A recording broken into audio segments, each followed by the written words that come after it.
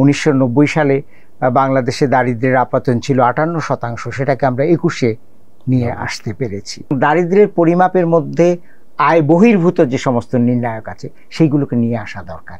শিক্ষার সুযোগ, স্বাস্থ্য খাতের সুযোগের মধ্যে বৈষম্য আছে। বৈষম্য বাড়ছে যে এখানে বন্টন প্রক্রিয়ার মধ্যে সমস্যা রয়ে গেছে। আমরা অর্থনৈতিক উন্নয়ন অর্জন করছি, কিন্তু মানব উন্নয়নের ক্ষেত্রেও বৈষম্য আছে। উপাত্তের যে সত্যতা বলবো না, কিন্তু আমি বলবো বিশ্বাসযোগ্যতা, সেটা অসম্ভব রকমের দরকার। আমাদের সমাজে সবকিছুর পরিমাপ, অর্থাৎ সাফল্যের পরিমাপ হচ্ছে অর্থ এবং ক্ষমতা। এটা আমাকে শঙ্কিত করে।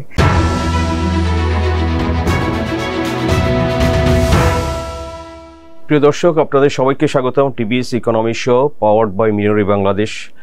দর্শক, আজকে আমরা আলোচনা করব ডক্টর সেলিম জাহান। আমরা সবাই চিনি ডক্টর সেলিম জাহান ইউএনডিপিতে কাজ করেছেন, director of the human development report office, এবং লিড অথর ছিলেন। যে গ্লোবালি দর্শক আমরা যেটা জানি যে ইউএনডিপি যেটা গ্লোবাল হিউম্যান ডেভেলপমেন্ট রিপোর্টটা পাবলিশ করে, সো সেটার লিড অথর ছিলেন। সো দর্শক, এটা শুধু বাংলাদেশি হিসেবে না, আমাদের আসলে ভারতীয় উপমহাদেশে এটা কিন্তু প্রথম যে এরকম একটি বড় পোস্টে থেকে এই রিপোর্টটি পাবলিশ করেছেন, এবং সেটা 2014 থেকে 18 সাল পর্যন্ত ডক্টর সেলিম জাহান এই কাজটি করেছেন। তার আগেও ইউএনডিপিতে বিভিন্ন উচ্চ পদে কাজ করেছেন, এবং বাংলাদেশ সরকারের সাথেও ডক্টর সেলিম জাহান একসময় কাজ করেছেন, এবং ন্যাশনাল হিউম্যান ডেভেলপমেন্ট রিপোর্ট বাংলাদেশে 1991-এ তো সেটারও লিড অথর ছিলেন। সো দর্শক, আমরা এরকম একজন বিশিষ্ট অতিথি পেয়েছি, প্রথিতযশা অর্থনীতিবিদ এবং আন্তর্জাতিক পর্যায়ে কাজ করার অভিজ্ঞতা সম্পন্ন।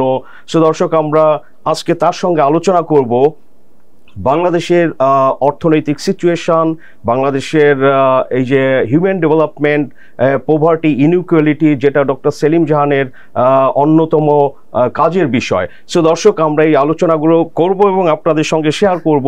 সো ডক্টর সেলিম জাহান, আপনাকে স্বাগত টিবিএস স্টুডিওতে। আপনাকেও ধন্যবাদ আমাকে এই সুযোগ দেওয়ার জন্য। Thank you very much sir. Sir, বলছিলাম যে এই যে বাংলাদেশের ইকোনমি আপনি দেখেছেন খুব ক্লোজলি, আপনি ঢাকা ইউনিভার্সিটির ইকোনমিক্সের প্রফেসর ছিলেন, ইকোনমিক্স স্টুডেন্ট। আপনি দেখেছেন স্বাধীনতার পরের থেকেই বাংলাদেশকে খুব ঘনিষ্ঠভাবে, যে গত 53 বছরে বাংলাদেশের অর্থনৈতিক যে অর্জন, এটাকে আপনি কিভাবে পর্যালোচনা করেন? আমি গত 50 বছরে বাংলাদেশের যে অর্থনৈতিক অর্জন, আমি মনে করি এর জন্য আমরা গর্ববোধ করি, এবং সেই সঙ্গে সঙ্গে এই অর্জন উদযাপিত হওয়া দরকার। যারা দেখেননি তারা জানেন না যে 1971-এর পরে বাংলাদেশের অর্থনীতি আসলে একটা ধ্বংসস্তূপ ছিল। সমস্ত জিনিস নষ্ট হয়ে গেছিলো, কলকারখানা, তারপরে যে সমস্ত ভৌতিক অবকাঠামো আছে সেইগুলো।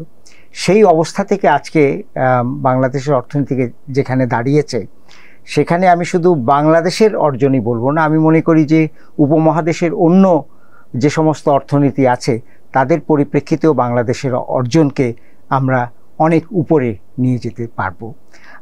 আমি যদি ভারত এবং পাকিস্তানের সঙ্গে তুলনা করি, ভারতের সঙ্গেই তুলনা করা যাক।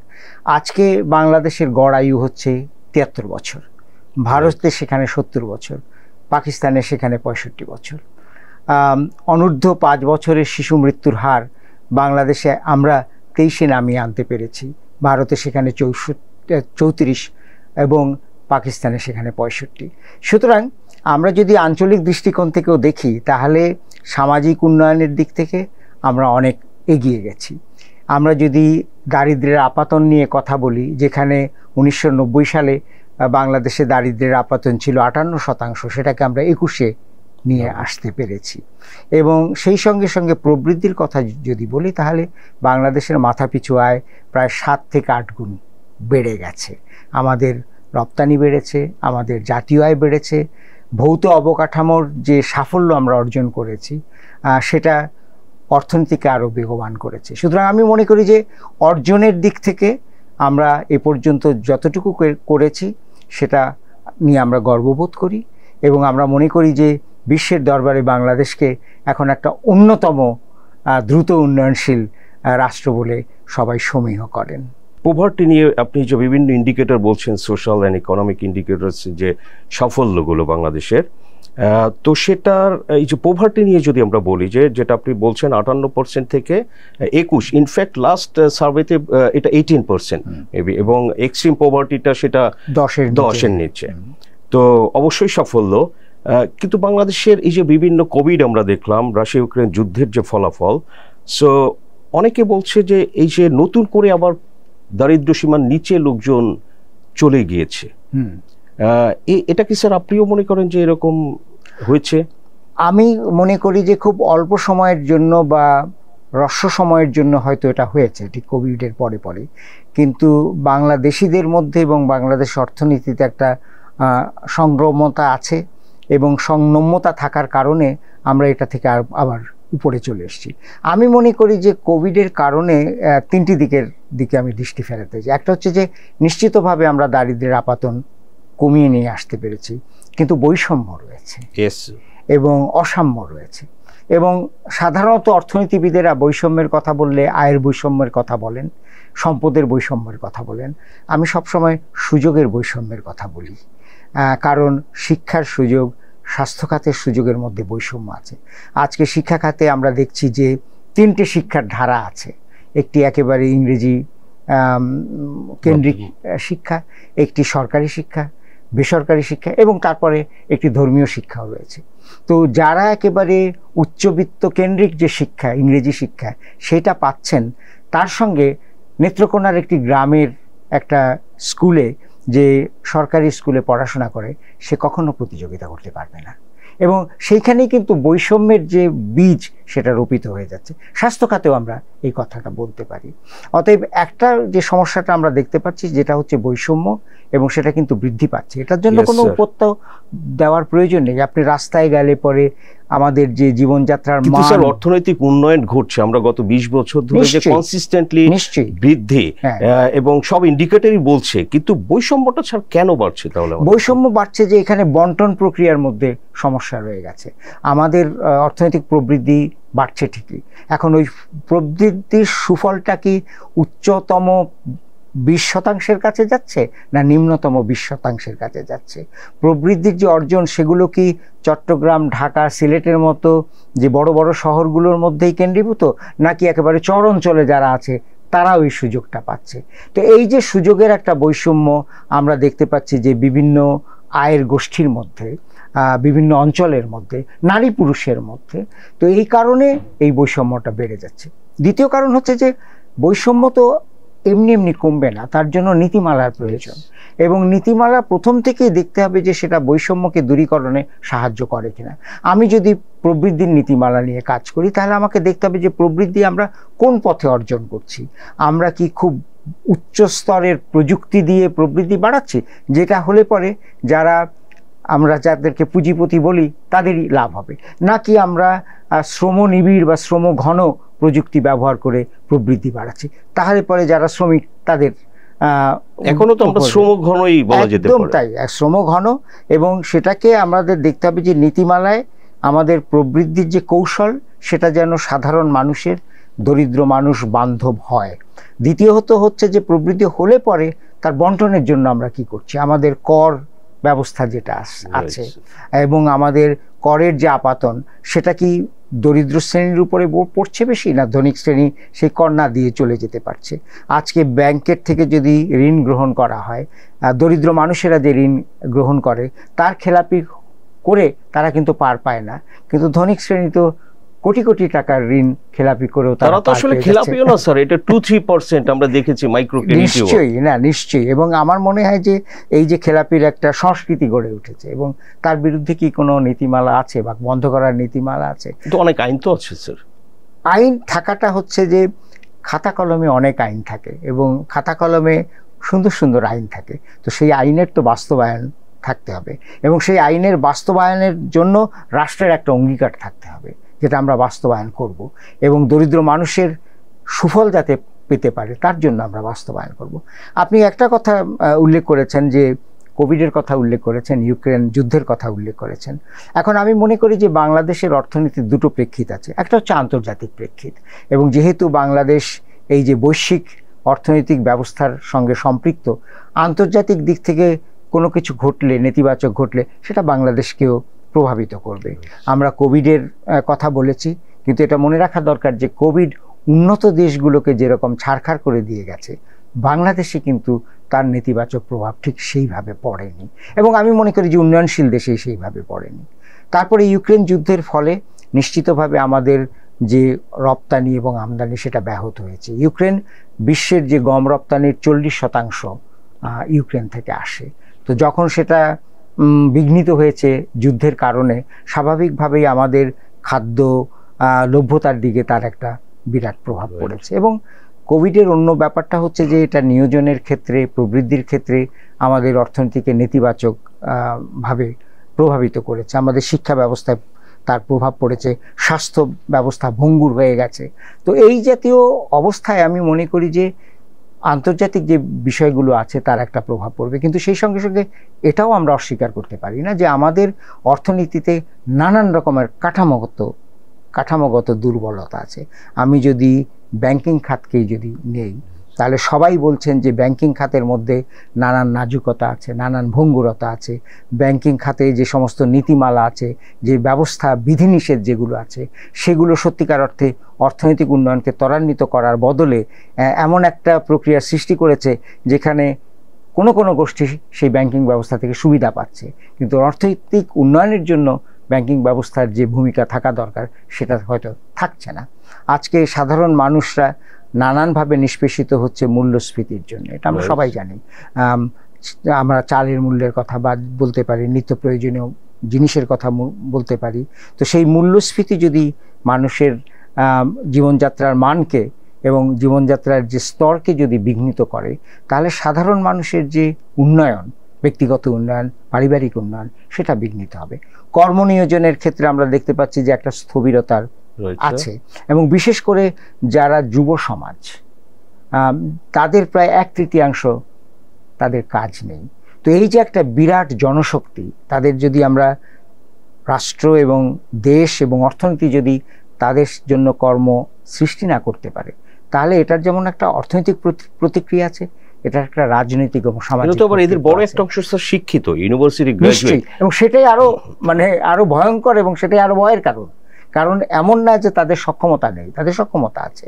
এখন এটাও দেখা দরকার যে আজকের যারা তরুণ, তারা শুধু বাংলাদেশের মধ্যে প্রতিযোগিতা করবে না, তারা বৈশ্বিক অঙ্গনে প্রতিযোগিতা করবে অন্য দেশের তরুণদের সঙ্গে।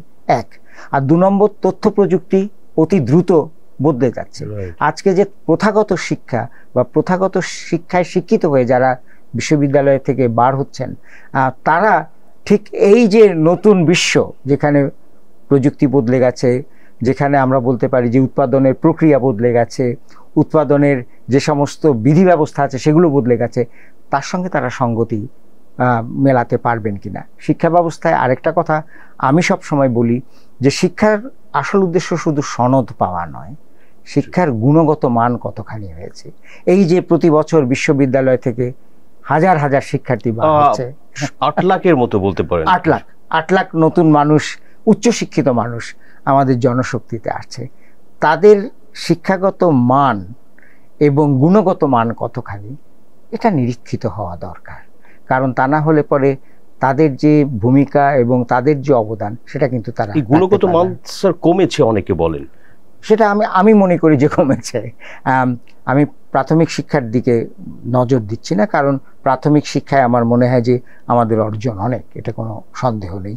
মেয়েদের শিক্ষায় মেয়েরা শিক্ষিত হচ্ছেন সেটা, কিন্তু উচ্চশিক্ষার ক্ষেত্রে এখানে আমার অনেক প্রশ্ন আছে যে আসলে তারা প্রত্যেকে সনদ প্রাপ্তিতেই বেশি চেষ্টা করেন, সনদ নিয়ে বেরিয়ে যান, কিন্তু যখন জীবনের নানা জায়গায় তাদেরকে পরীক্ষা দিতে হয়, সত্যিকার অর্থে বাস্তব অবস্থায় পরীক্ষা দিতে হয় চাকুরির জন্যে, কর্মনিয়োজনের জন্যে, তখন দেখা যায় যে তাদের গুণগত মান কতটা ফাঁকা। এবং সেটা কিন্তু যারা বিভিন্ন বেসরকারি প্রতিষ্ঠানে আছেন, বিভিন্ন শিল্পের সঙ্গে যারা সম্পৃক্ত, যারা এই সমস্ত তরুণদের কর্মনিয়োজন দিয়ে থাকেন, তারা কিন্তু সবাই বলছেন, রাইট, তারা বলেন যে তারা কাজের লোক পায় না, কিন্তু প্রচুর লোক কাজ খোঁজে। একদম, আপনি একটা চমৎকার ভাবে বলেছেন যে প্রচুর লোক তারা পায়, কিন্তু তারা কাজের লোক পায় না। যে লোক তার সেই শিল্পে, কারখানায় তিনি যে অর্থনৈতিক উৎপাদন করছেন, প্রক্রিয়া সামনের দিকে এগিয়ে নিয়ে যাচ্ছেন, সেখানে অবদান রাখার মতো যে দক্ষতা, যে মানসিকতা, সেটাও আমি বলছি সেটা থাকা দরকার, যে অঙ্গীকার থাকা দরকার সেটা তারা পাচ্ছেন না, এটা সত্যি কথা। এর মধ্যে স্যার আপনি বলছিলেন যে এই যে কয়েক ধরনের যে শিক্ষা ব্যবস্থা, ইংলিশ মিডিয়াম যেটা বলছিলেন যে যারা উচ্চবিত্ত বা ক্যাপাবল তারা সেটা নিচ্ছেন, এবং আমরা দেখছি যে এদের কিন্তু বড় একটা অংশই বাইরে চলে যাচ্ছে। প্লাস আপনি যদি আমাদের ইভেন বাংলা মিডিয়ামের আমাদের সেরা স্টুডেন্টরা হচ্ছে বুয়েটে, সো বুয়েটিয়ানসদের মধ্যে দেখা যাচ্ছে যে 80%ও বাইরে চলে যাচ্ছে এবং সেখানেই তারা সেটেল করছে। সো এর মধ্যে আবার আমাদের যে প্রচলিত শিক্ষা ব্যবস্থা সেখানে গুণগত মান যে কমে যাওয়া, তো আমাদের তো লো প্রোডাক্টিভিটি, লো স্কেল একটা বিষয় রয়ে গিয়েছে, এবং সেটা ভারতীয় উপমহাদেশ না শুধু পৃথিবীতেই হয়তো ওয়ান অফ দ্য লোয়েস্ট আমাদের স্কেল। তো এর মধ্যে কি ভবিষ্যতে স্যার আরও তাহলে এই গ্যাপটা বেড়ে যাওয়ার সম্ভাবনা, এবং বাংলাদেশ যে আপার মিডল ইনকাম, হাই ইনকামে যেতে চায়, তো এগুলোর জন্য কি এই স্কিলটা তো বড় একটা বাধা? একদম একদম। আমাকে যদি আপনি জিজ্ঞেস করেন যে বাংলাদেশের কোন খাতকে আপনি মনে করবেন যে এই খাতটাকে যদি আমরা ঢেলে না সাজাতে পারি তাহলে বাংলাদেশের উন্নয়ন, বাংলাদেশের অগ্রগতি ব্যাহত হবে, আমি বলবো শিক্ষা। আমি বলবো শিক্ষা। আপনি যদি এই খাতটিকে ঠিক করে করতে পারেন তাহলে বাকি সমস্যাগুলো কিন্তু আপনা আপনি সেটা সমাধান হয়ে যাবে। আপনি খুব চমৎকার কথা বলেছেন যে এই যে শিক্ষার আমি 3টি স্তরের কথা বলেছি, এবং প্রথমত যে এই 3টি স্তর থাকা মানে এক ধরনের বৈষম্যমূলক শিক্ষা। ইংরেজি মাধ্যমে যারা পড়াশোনা করছে, যারা বিত্তশালীদের সন্তান, তাদের যে সুযোগ সুবিধা আছে, সাধারণ সরকারি বিদ্যালয়ে, গ্রামের বিদ্যালয়ে যারা আছে তাদের সুযোগ সুবিধা নেই। আমি কোভিডকালে দেখেছি যে তখন আমরা সবাই বলেছি যে আমরা কম্পিউটার ব্যবহার করে, তথ্য প্রযুক্তি ব্যবহার করে আমরা অন্ততভাবে শিক্ষাকে সামনে এগিয়ে নিয়ে যাব। গ্রামের একটা বিদ্যালয় যেখানে বিদ্যুৎ নেই, যেখানে সময় মতো বিদ্যুৎ পাওয়া যায় না, যেখানে আমি বলতে চাচ্ছি যে কম্পিউটার একটা বিলাস সামগ্রী, সেই ছেলেটি ঢাকার কোনো একটা বিখ্যাত স্কুলের, ইংরেজি মাধ্যম স্কুলের আরেকটি ছেলে বা মেয়ের সঙ্গে কি করে প্রতিযোগিতা করবে? তাই না? তা এখন এই যে দক্ষতার কথা আপনি বলেছেন, যে দক্ষতা কিন্তু এই যে বিভিন্ন উচ্চ বিত্তভিত্তিক যে সমস্ত বিদ্যালয়গুলো আছে সেখানে ইংরেজির দক্ষতা, তথ্য প্রযুক্তির দক্ষতা, বাইরের যে বিষয়গুলো পড়ানো হচ্ছে, যে বিষয়গুলো নিয়ে আলোচনা হচ্ছে তার দক্ষতা, এই ছেলেমেয়েগুলো সেই দক্ষতাটা পাচ্ছে। স্বাভাবিকভাবেই তাদের শ্রমবাজার শুধু বাংলাদেশ নয়, সারা বিশ্ব তাদের শ্রমবাজার। সুতরাং স্বাভাবিকভাবে আমাদের বাংলাদেশ প্রকৌশল বিশ্ববিদ্যালয়ের ছেলেমেয়েরা যে বাইরে চলে যাচ্ছে তারা গুণগত দিক থেকে অত্যন্ত ভালো, এবং যেহেতু তাদের দক্ষতা আছে তারা বাইরে চলে যাচ্ছে। কিন্তু প্রথাগত দিক থেকে যারা শিক্ষা পাচ্ছে বিভিন্ন বিশ্ববিদ্যালয়ে, সরকারি এবং বেসরকারি দুটো জায়গায়, তাদের যে দক্ষতা সেটা দিয়ে তারা বাংলাদেশের অন্যদের সঙ্গেই তো প্রতিযোগিতা করতে পারছে না, বাইরের প্রতিযোগিতার কথা উঠেই না সেই জায়গাতে। তো আগামীতে যেটা, যেদিকে আপনি ইঙ্গিত করেছেন, যে আগামীতে কিন্তু অন্য ধরনের শ্রমশক্তির প্রয়োজন হবে, অন্য ধরনের দক্ষতার প্রয়োজন হবে। আমাদের প্রথাগত দক্ষতা যেগুলো আমরা অর্জন করেছি এটা দিয়ে কিন্তু চলবে না। আমি খুব সাধারণ একটা উদাহরণ দিই, যেমন ভাষার ক্ষেত্রে সাধারণত আমরা যে ভাষা বিশ্ববিদ্যালয়ে ব্যবহার করি, যে ভাষায় আমরা দক্ষ, সেটা হচ্ছে বাংলা অবশ্যই, আর আন্তর্জাতিক দিক থেকে ইংরেজি। কিন্তু আজকে যদি একটি ছেলে বা মেয়ে অন্য আরেকটি ভাষা না জানে বা অন্য দুটি ভাষা না জানে, তাহলে বহু জায়গায় তার যে কর্মের যে সুযোগ সেটা ব্যাহত হবে। সে যদি স্প্যানিশ না জানে তাহলে পুরো দক্ষিণ আমেরিকায় তার জন্য কোনো চাকুরি নেই। সে যদি চৈনিক বা আরবি না জানে তাহলে আমাদের এশিয়ারও একটা বড় অংশে তার কোনো চাকুরি নেই। কিন্তু আপনি যদি ইউরোপের দিকে দেখেন তাহলে যে কোনো ছেলে মেয়ে 3-4টি ভাষা জানে। এটাও একটা, এই যে বৈশ্বিক একটা পরিবর্তন হচ্ছে, বৈশ্বিক একটা জগতে আমরা বাস করছি, সেখানে দক্ষতার একটা মাপকাঠি। তথ্য প্রযুক্তি আমরা কতখানি জানি, কতটুকু ব্যবহার করতে পারি, নতুন নতুন যে সমস্ত জিনিসগুলো আসছে, যে এই যে কৃত্রিমভাবে আমরা বলতে পারি যে কৃত্রিম বুদ্ধিমত্তার ব্যাপারটি যে আসছে, এবং বহু কাজ, অর্থনৈতিক কাজ আগামীতে কৃত্রিম বুদ্ধিমত্তা দ্বারা পরিচালিত হবে। সেটা শিল্পের ক্ষেত্রে সত্য, সেটা সেবামূলক খাতের জন্য সত্য। সেই কৃত্রিম যে আমরা বুদ্ধিমত্তা, সেগুলোকে পরিচালনার জন্যে আমাদের কি সেই দক্ষতা আমরা তৈরি করতে পারছি? এখন আমরা সেদিকে মনোযোগ দিচ্ছি না। সুতরাং আমার মনে হয় যে ভবিষ্যতে যে বাংলাদেশের যে অর্জনের কথা আমরা যেটা বলছি, এটাকে অব্যাহত রাখার জন্যে যে অন্তরায়গুলো আছে, যেগুলোর কথা আমরা বলেছি, সেইগুলোকে উত্তরানোর জন্যে আমাদের এই শিক্ষা ব্যবস্থার খোল নলচে থেকে আমূল পরিবর্তন প্রয়োজন। স্যার, আবার একটু বৈষম্যে আসতে চাই। এই যে বৈষম্য বাড়ছে এবং বিভিন্ন ক্ষেত্রেই আপনি বলছেন শিক্ষা, অর্থনৈতিক বা সুযোগের যে বৈষম্য, তো এটা কি স্যার কোনোভাবে এটা অ্যাড্রেস করার ক্ষেত্রে কি আমাদের জাতীয়ভাবে কোনো প্রচেষ্টা আছে? আমার মনে হয় যে বৈষম্য চিরকালই একটি সমাজে থাকে, একেবারে বৈষম্যহীন সমাজ এটা হয় না। আমরা যাতে সমাজতান্ত্রিক দেশগুলো বলি, সেটা রাশিয়া বা চীন, সেখানেও এক ধরনের বৈষম্য থাকে। স্যার, অনেক দেশে কিন্তু উন্নয়নও ঘটেছে, বৈষম্য কমেছে না? নিশ্চয়ই নিশ্চয়ই, সেটাই হচ্ছে আসল কথা, যে আমরা যে উন্নয়নের প্রক্রিয়াটা সামনে এগিয়ে নিয়ে যাচ্ছি, তার মধ্যে বৈষম্য কমানোর জন্য প্রচেষ্টাগুলো আছে কিনা। কারণ বৈষম্য নিজে নিজে তৈরি হয় না, বৈষম্য তৈরি করা হয়, এবং এই বৈষম্য তৈরি করার একটা বিরাট পন্থা হচ্ছে আমাদের প্রবৃদ্ধির প্রক্রিয়াটি কি, সেটা আমাদেরকে দেখতে হবে। বৈষম্য কমিয়ে আনা যায় যদি শিক্ষা ব্যবস্থায় এই ত্রিধারার শিক্ষাকে আমরা একটা সমন্বিত করে সবার জন্য শিক্ষা একটা যদি আমরা করতে পারি। স্বাস্থ্য খাতে যদি আমরা আবারও ত্রিধারা স্বাস্থ্য, সরকারি স্বাস্থ্য, বেসরকারি স্বাস্থ্য, যারা আরও উচ্চবিত্তে তাদের জন্য বিদেশের স্বাস্থ্য সুবিধে, তো সেইটাকে যদি আমরা সমন্বিত করতে পারি, তাহলে কিন্তু সুযোগের বৈষম্যটা কমে আসবে। মেধা গ্রামের ছেলে মেয়েদের মধ্যেও আছে। একটা সময় ছিল যখন আপনি যদি মেধা তালিকার দিকে তাকাতেন, তাহলে কোনো এক গ্রামের কোনো এক অনামা একটি বিদ্যালয়ের একটি ছেলে সেই গ্রামকে, সেই বিদ্যালয়কে পরিচিত করে দিচ্ছে যখন সে প্রথম স্থান অধিকার করছে। এখন কিন্তু সেটা আর হচ্ছে না, কারণ যেহেতু শিক্ষা বিলাস সামগ্রী, পরীক্ষাও একটা বিলাস সামগ্রীর একটা অংশ, সেখানে যে পরিবারের একটি ছেলেকে পড়ানোর জন্য যত রকমের আনুষঙ্গিক খরচ এবং সুবিধা দেওয়া দরকার, সেটা না দিতে পারলে তার ফলাফলও ঠিক মতো যেটা আমরা প্রত্যাশা করি সেটা হতে পারে। তো সব ঢাকা কেন্দ্রিকই হচ্ছে স্যার, সম্পূর্ণভাবে ঢাকা কেন্দ্রিক হচ্ছে। আগে সব মফস্বল শহর থেকে, কিন্তু গ্রাম থেকে, বুয়েট মেডিকেলে কিন্তু বেশিরভাগই ছিল আউট অফ ঢাকা। একদম একদম। আমি নিজেকে বলি যে আমি মফস্বলের ছেলে, আমি বরিশাল থেকে এসেছি। তারপরে এরকম আমাদের মানে বন্ধু বান্ধব যারা, তাদের বেশিরভাগ ঢাকা বিশ্ববিদ্যালয়ে আমার যে সময় ছাত্র ছিলাম, তারা সব বাইরের। ঢাকা থেকে কজন ছাত্র আর তখন এসছে। এখন আপনি দেখুন যে সুযোগের ক্ষেত্রে, অন্যান্য ক্ষেত্রে ঢাকা কেন্দ্রিক ফলাফল, ঢাকা কেন্দ্রিক সুযোগ, এটা আমার মনে হয় যে বৈষম্যকে আরো বাড়িয়ে দিচ্ছে। রাইট। তো আমরা আশা করি যে আসলে সরকার এগুলো থেকে আসলে কিছু একটা হচ্ছে না, মানে ঘটছে না। নিশ্চয়ই হচ্ছে না এই কারণে যে আমার মনে হয় যে আমরা প্রবৃদ্ধি এবং অগ্রগতির দিকে বেশি মনোযোগ দিচ্ছি, নাম্বারের দিকে স্যার। হ্যাঁ নিশ্চয়ই। মানে আমরা অনেক সময় বিতর্ক করি যে আমাদের প্রবৃদ্ধি 6% না 8%, কিছু এসে যায় না ওই 2% মানে পার্থক্যের জন্য। আকাশ পাতাল কিছুই ভেঙে পড়বে না তার জন্য। কিন্তু কথাটা হচ্ছে যে আমরা যদি এই বিতর্কটা এই জন্য এইখানে নিতে পারতাম যে এই যে 6% প্রবৃদ্ধি হচ্ছে, কে তার সুবিধাটা পাচ্ছে, তার জন্য প্রবৃদ্ধি, কিসের জন্য প্রবৃদ্ধি, এবং সেই প্রবৃদ্ধির যে প্রক্রিয়া সেখানে কে অংশগ্রহণ করছে, এই প্রশ্নগুলো যদি আমরা তুলি, তাহলে পরে দেখা যাবে যে প্রবৃদ্ধির একটা গুণগত মানও আমরা দেখছি। প্রবৃদ্ধি আমরা অর্জন করছি পরিবেশকে নষ্ট করে না পরিবেশকে রক্ষা করে? প্রবৃদ্ধি আমরা অর্জন করছি আমাদের সাংস্কৃতিক ঐতিহ্যকে ধ্বংস করে নাকি সাংস্কৃতিক ঐতিহ্যকে রক্ষা করে?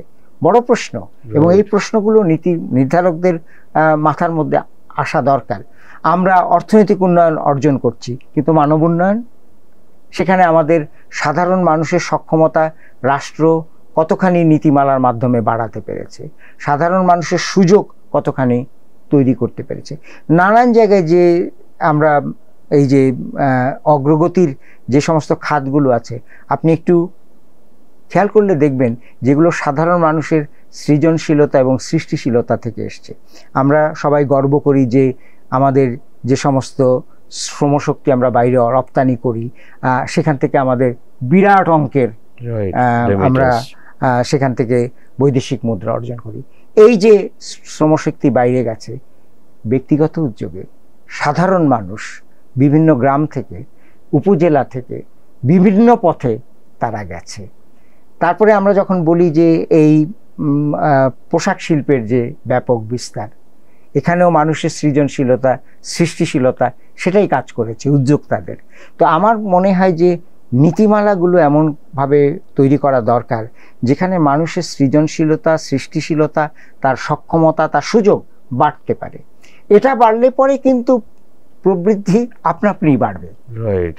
এখন আমাদের যদি সমস্ত ধ্যান জ্ঞান এবং আমাদের যদি সমস্ত মনোযোগ থাকে যে আমাদের এই যে সংখ্যা কতখানি হবে, প্রবৃদ্ধির হার কতখানি হবে, আমরা যদি সেই দিকে না দৃষ্টি দেই যে এর বন্টন কি, তাহলে পরে কিন্তু এই প্রবৃদ্ধি কখনো মানুষের কল্যাণ আনতে পারবে না। অনেক অর্থনীতি বলেন যে আগে প্রবৃদ্ধি হোক, তারপরে আমরা বন্টনের কথা দেখব। এটা কখনো হয় না, কারণ বন্টন নির্ধারিত হয়ে যায় প্রবৃদ্ধি কি করে হচ্ছে, অর্জন করা হচ্ছে তার মাধ্যমে। সুতরাং সেই দিকে আমার মনে হয় দৃষ্টি দেওয়া দরকার। সবাই দেখছে যে কিছু লোক তো আসলে রাতারাতি ধনী হচ্ছে। নিশ্চয়ই। সো মানুষ, এটা তো লুকানোর কিছু নাই, দেখছে দামি গাড়ি, দামি বাড়িতে সে ঘুরছে।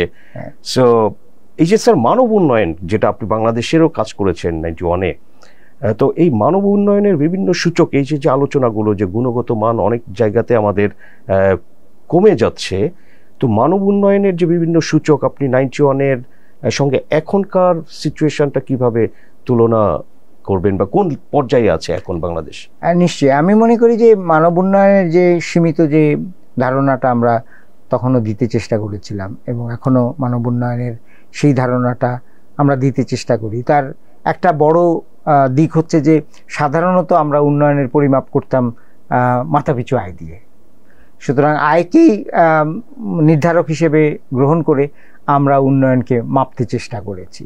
তো মানব উন্নয়নের প্রথম যে অবদান সেটা হচ্ছে যে আমরা এই সূচককে, এই পরিমাপকে আরেকটু বিস্তৃত করেছি। সেখানে আয় আছে, কিন্তু তার সঙ্গে সঙ্গে আমাদের স্বাস্থ্যের দিক থেকে আমাদের প্রত্যাশিত গড় আয়ু কতখানি সেটা আমরা দেখতে চেষ্টা করেছি। শিক্ষার ক্ষেত্রে আমাদের অর্জন কতখানি সেটা আমরা দেখতে চেষ্টা করেছি। আসল উদ্দেশ্য হচ্ছে যে আয় তো শুধু আয়ের জন্য নয়, আয়ের আসল উদ্দেশ্য হচ্ছে যে মানুষের জীবনের বিভিন্ন দিককে আরো উন্নততর করা।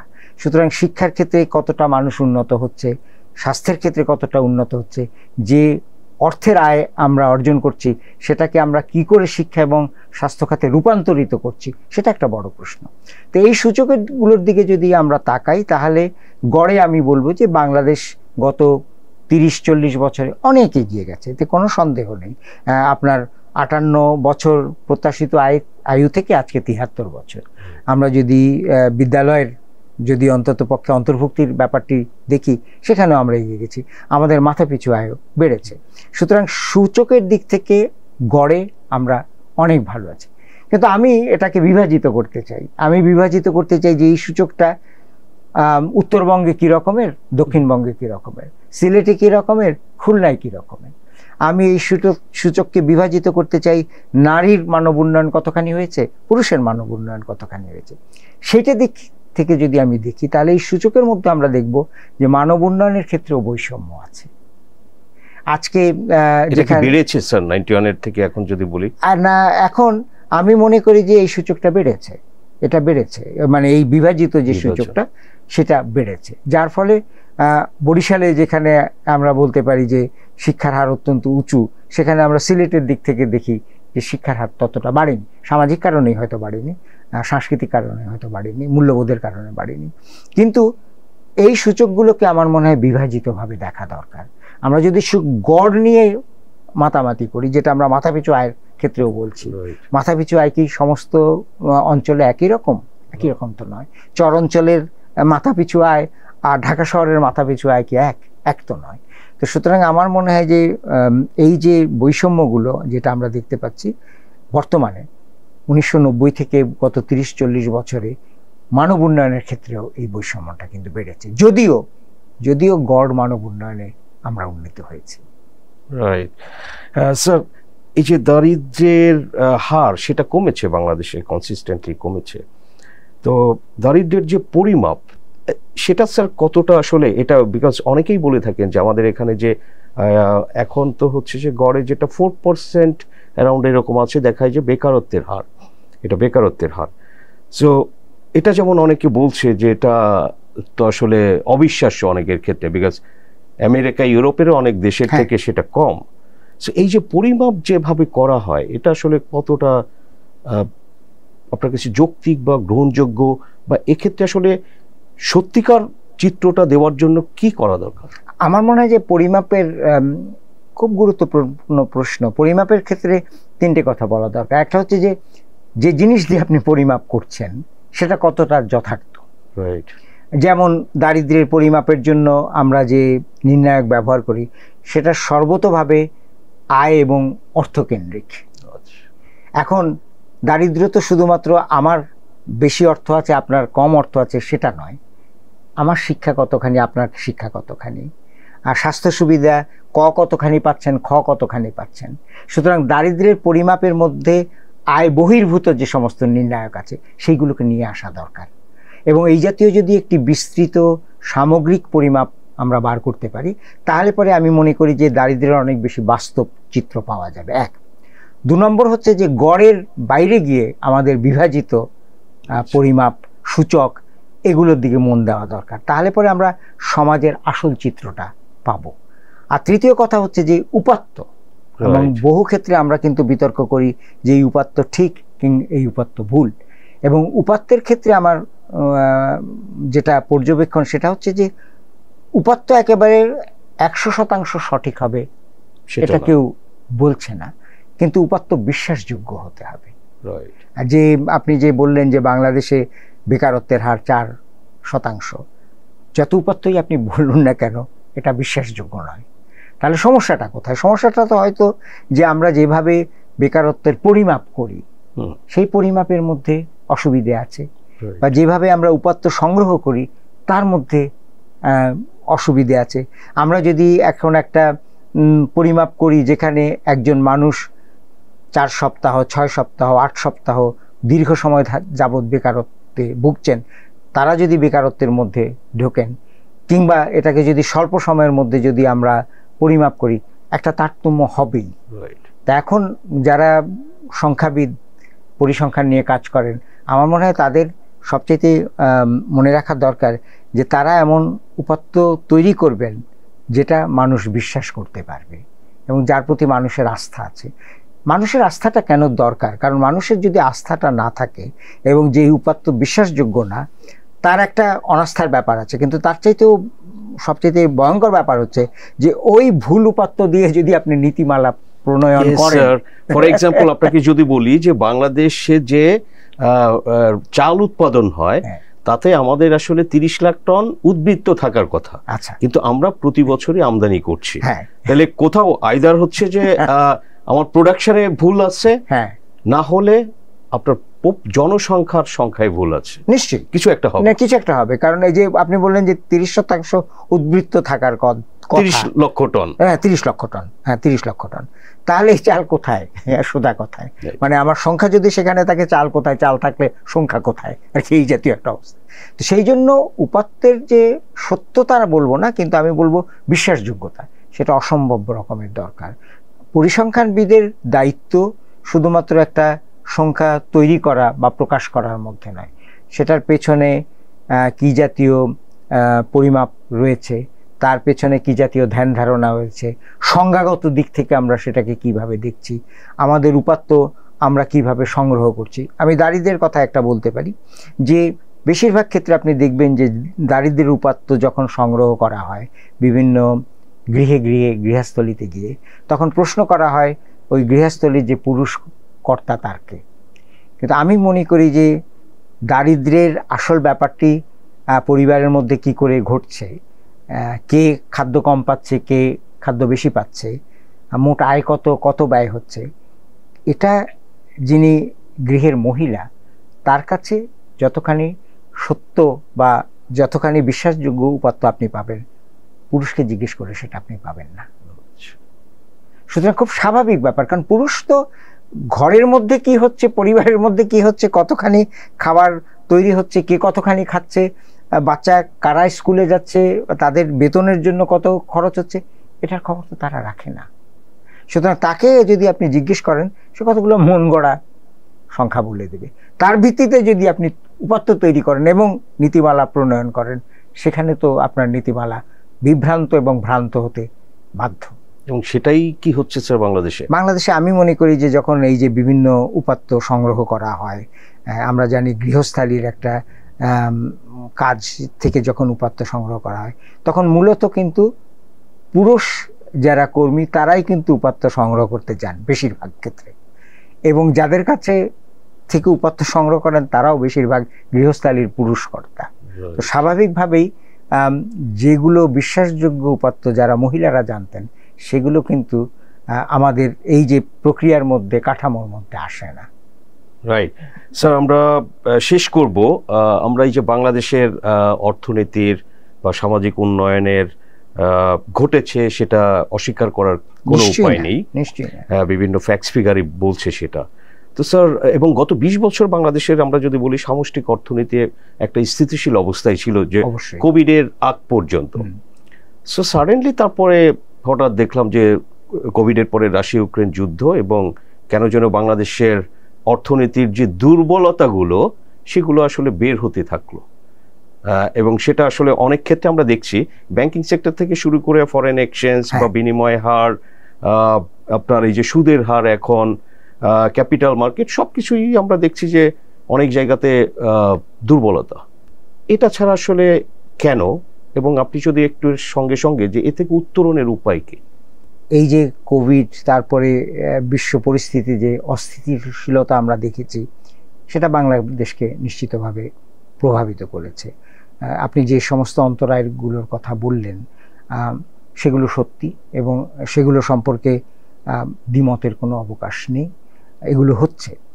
এবং যেহেতু কোভিড হয়েছে, উৎপাদন ব্যবস্থা সারা বিশ্বের ব্যাহত হয়েছে, এবং সেই সঙ্গে সঙ্গে এটাও আমাদের উদযাপন করা দরকার যে কোভিডকালে বাংলাদেশ যেভাবে সেই কোভিডকে সামলেছে সেটা কিন্তু অত্যন্ত প্রশংসাযোগ্য।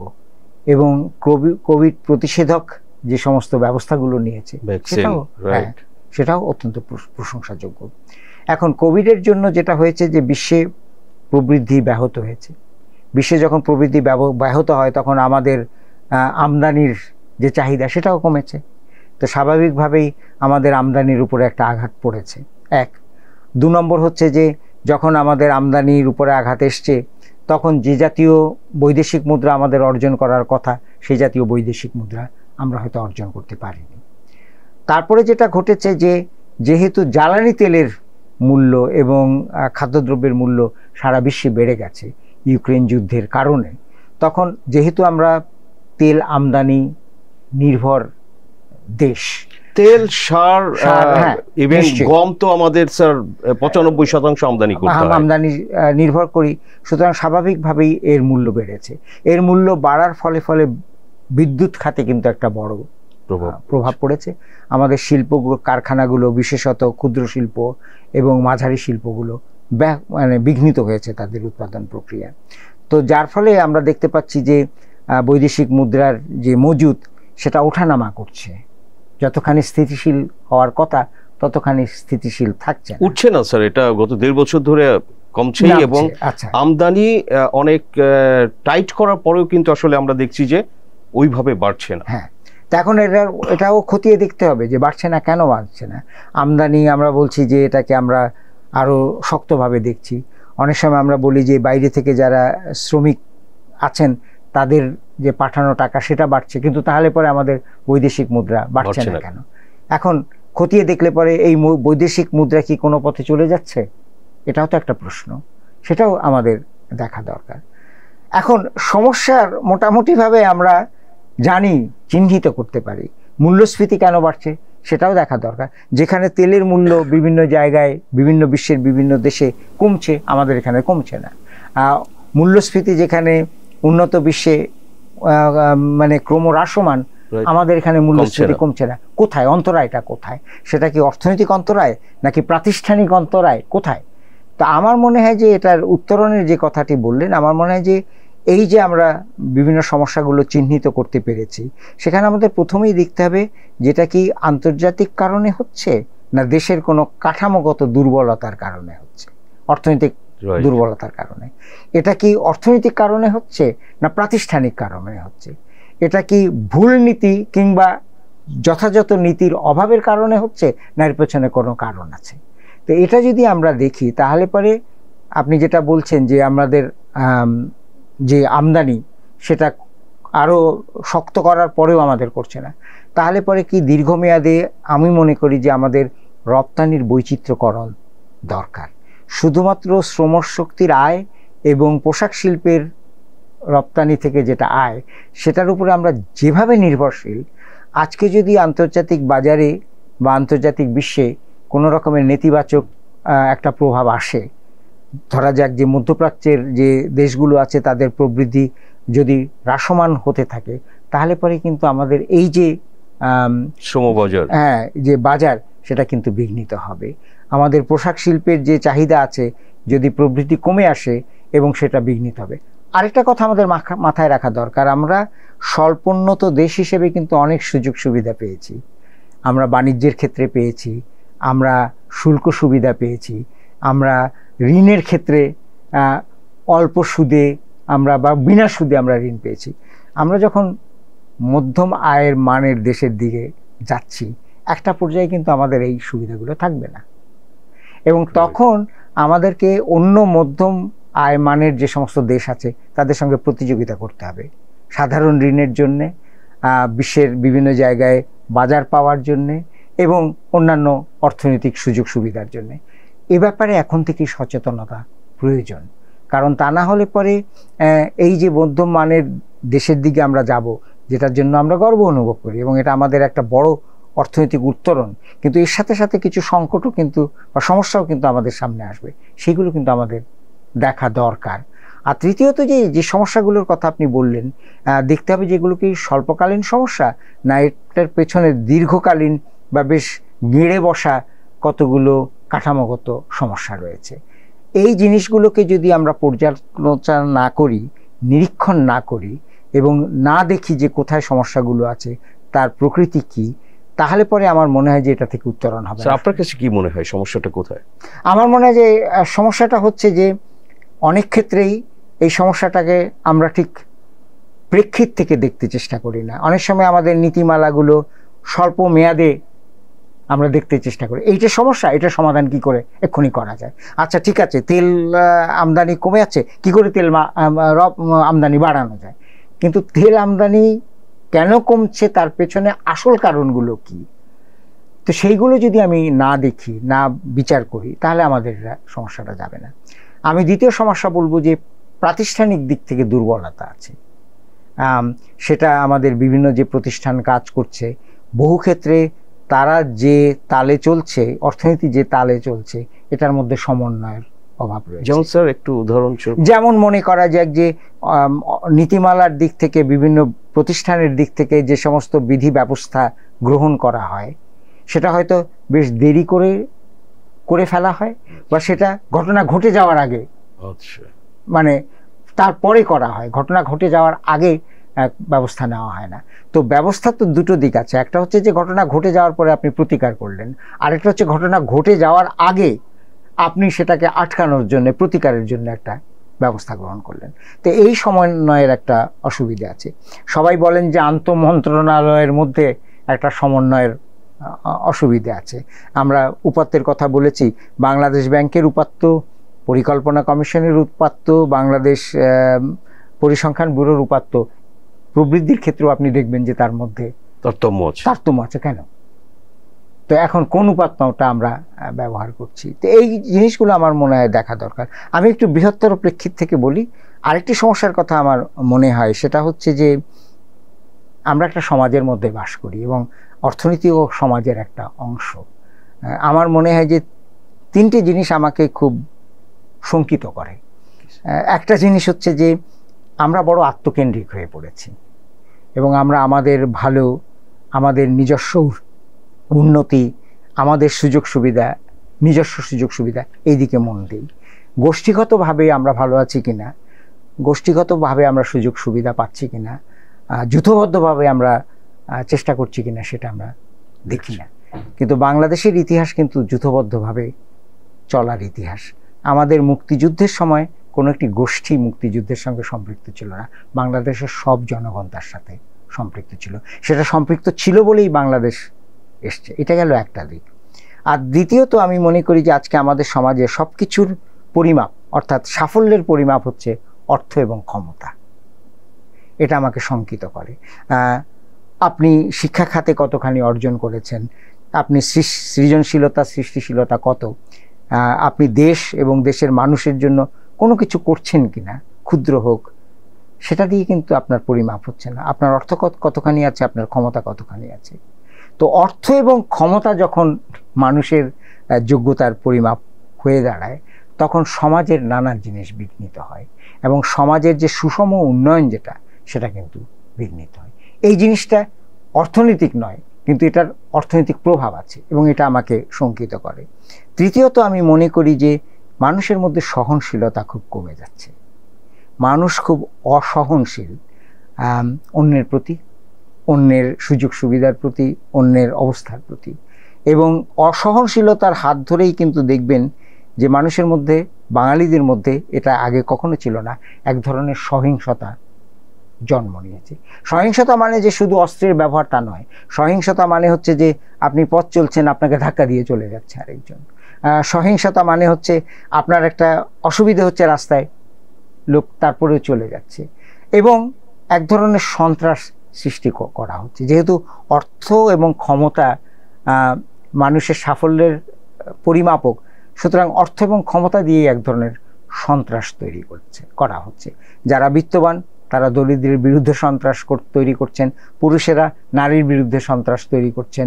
এবং এই যে সমাজের মধ্যে গোষ্ঠীতে গোষ্ঠীতে যে সন্ত্রাসটা আছে, এখানেও এর মাধ্যমে সামাজিক উন্নয়ন একটা বাংলাদেশের মতো দেশে বা যে কোনো দেশে সম্ভব নয়। আমার মনে হয় যারা অর্থনীতিবিদ আছেন তাদের এই জিনিসগুলোর দিকেও জোর দেওয়া দরকার।